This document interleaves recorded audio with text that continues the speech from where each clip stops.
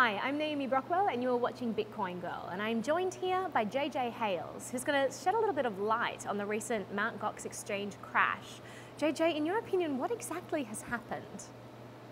I'm not sure I know or anyone else really knows. The exchange is offline and they're very incommunicative. There are lots of rumors that they are insolvent, or namely that they have lost about 400 million of Bitcoins and other currencies. Oh my goodness.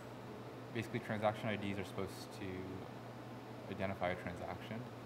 People can mutate transactions after they've been posted to change the transaction ID while still having the actual transaction go through.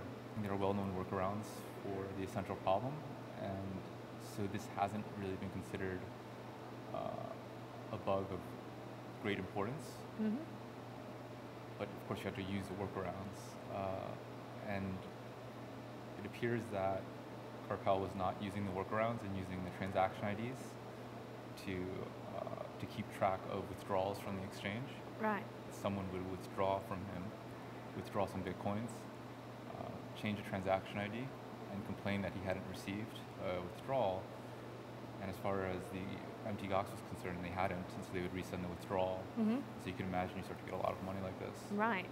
I mean, it's hard to really say anything definitively because Karpeles has been very uncommunicative, and so most of it is just rumors and speculations. A lot of MtGOX's problems seem to come from the fact that Karpeles didn't want to use the standard clients and the way everyone else was doing things. Right. He modified them and perhaps underestimated how difficult modifying it and creating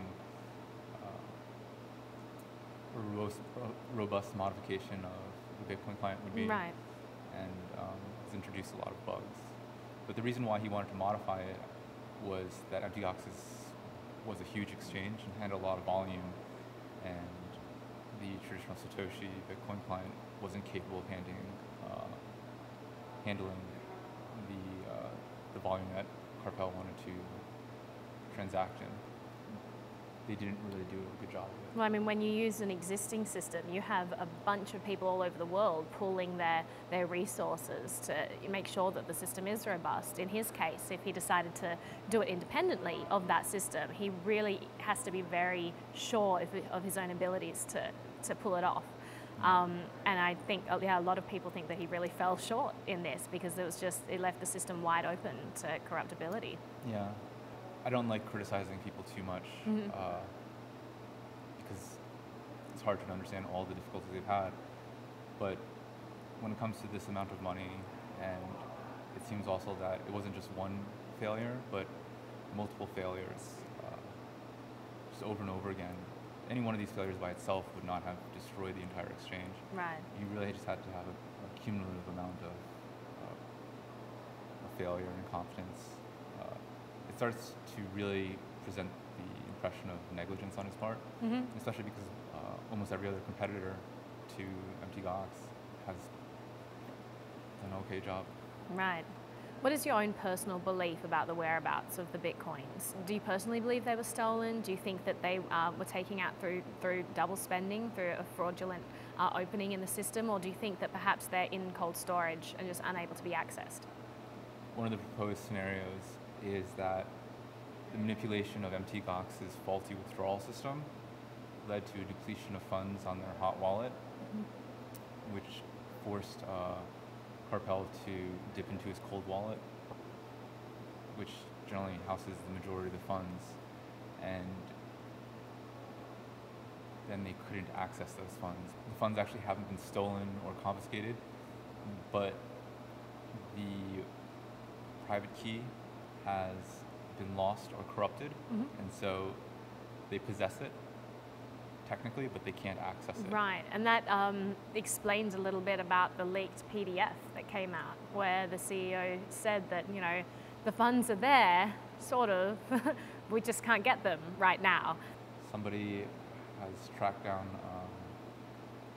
some addresses that have been known to be associated with MtGOX and discovered upwards of 200,000 Bitcoins located on after adding together a bunch of these different addresses, that seems to suggest, contrary to the PDF that was leaked, Right. that they haven't lost the funds, maybe merely lost access to the funds. Right. What was also said in that PDF?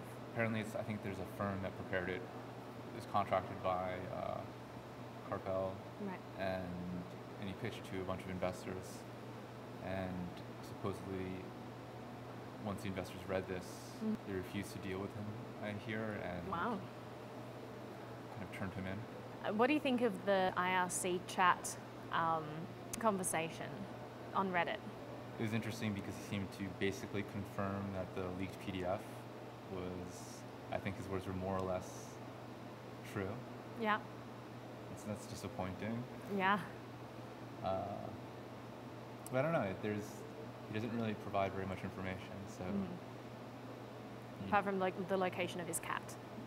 We all now know where his cat likes to stay. So I think that the Bitcoin community feels a lot happier and more secure knowing that. So thank you, Mark. A lot of people have sounded the death of Bitcoin since MtGOX has crashed. They have directly associated the crash with an inherent flaw within Bitcoin itself. What would you say to this? Do you think that this is a problem with Bitcoin or just a problem with an exchange? This is a technical issue with an exchange, and it has nothing to do with the Bitcoin protocol. So on a technical basis, there's a great separation, and it really doesn't say too much about the technical merits of the Bitcoin protocol. But to a lot of people, it's not just the technology, but the ecosystem around it. And so if you start to think of Bitcoin as the ecosystem of exchanges and stores and merchants, then you can start to see how the failure of a very high-profile exchange give a real black eye to the Bitcoin ecosystem. Right. Do you think that it was surprising that Mt. Gox collapsed to a lot of people within the Bitcoin community? I think the scale of their losses was surprising. I think a lot of people have been forecasting their demise for a long time. It really hasn't been a centrally important exchange for probably a half a year now, something like that. They had fallen down to about 30% of all volume from a high of over 90% of trading volume. What does this actually mean for the supply of Bitcoins that are going to be available to be traded? In the long run, it'll make your Bitcoins more valuable by about 6% is how much they lost. Right. It's just a huge number if you think about it.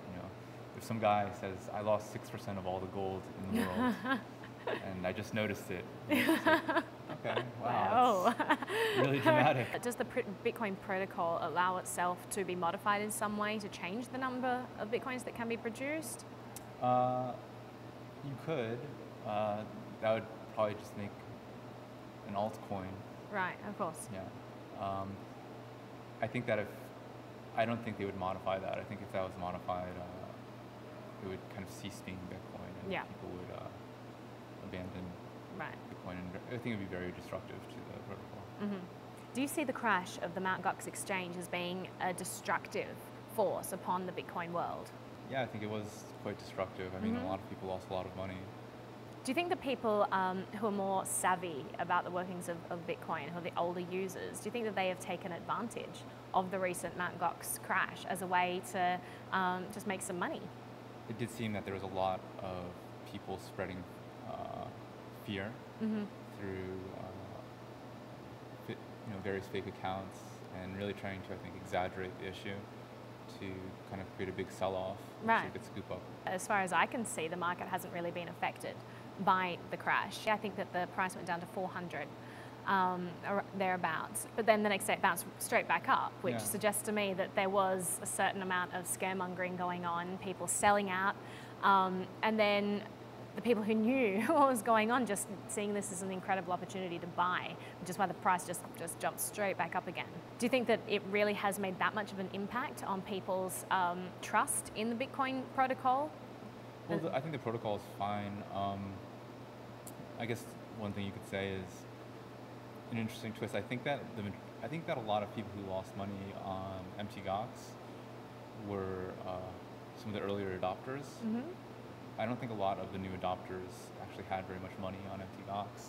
That's my personal theory. That seems a bit counterintuitive. If you're an older user user, I would presume you'd know more about Should be the more flaws savvy, right? in the system. What would be the impetus for these people to keep their money in GOX when they know it is wide open to manipulation? Well, a lot of people keep their money in exchanges or web wallets. Not too many people use the actual Satoshi client. They oftentimes offload it to third-party services. Yeah. But the reason why I think it's concentrated on older users is because, older is a relative term, but most new users recently have probably come from China. So, you have BTC, CNY, or Weebly seem to be major exchanges that a lot of newcomers enter through. And on the US side, I would say Coinbase seems like a major inflow of it. And I don't think too many people have really gotten their exposure through MtGOX, primarily just because it hasn't really been a functioning exchange for a while. And it's so easy to use systems like Coinbase. Link it directly to your American bank account. You don't even need to wire in funds. It literally just takes the money straight out of the account. So what do you think that the future of Mt. Gox is? Do you think that they will just disappear? Do you think there will be court action against them to reclaim funds? Do you think that it's possible that people are going to buy it out? I know that there's speculation that there are investors who are interested in buying it out. I'm not sure I understand if that's financially feasible or viable. Perhaps you could speak to that. It's lots of speculation once again. The buyout seems strange if they actually have to cover $400 million in liabilities. I just don't quite see why the brand is worth that much. I think you just build a completely new exchange for that much money. That being said, if it has to do with something, maybe there's just a damaged key, and which seems likely, maybe not likely, but seems plausible to some extent. I think they've found something like 250,000 bitcoins owned by Gox, and so if those are inaccessible, and maybe if they can throw a few $100,000 at it, and regain access, maybe it's a legal thing or a small technical problem, or if they can fix with enough money and engineers, then it seems like there's definitely something there. Right. And just to end, Yellen recently put out a press release about Bitcoin. What did she say, and what does this mean for the Bitcoin world? One of the amazing things is actually how tolerant a lot of U.S. lawmakers have been towards Bitcoin. You have really crazy ones like Chuck Schumer, or this most recent Manchin guy. But in general, it's really impressed me just how kind of even-handed a lot of the regulation has been towards Bitcoin. Right. And so Yellen has basically said that Bitcoin should exist completely outside of the Fed. It has nothing to do with the Fed, so they really don't have an ability to regulate it. Do you think that this will stop the government trying to regulate it? The government doesn't seem to be really bent on regulating Bitcoin excessively for being Bitcoin. There have been calls for it, but they've been relatively calm in that respect. But they are saying that it's going to fall under the purview of traditional financial laws, which I do think are pretty. That entails a lot of regulations. A lot of them, and so it's not like the Bitcoin world is going to be very free and regulation free. Right. They're just asking them to adopt what all the other financial services I think are doing, which seems fair, but it's still tough. Yeah, definitely. All right. Well, thank you very much for talking to us about Mt. Gox. Cool.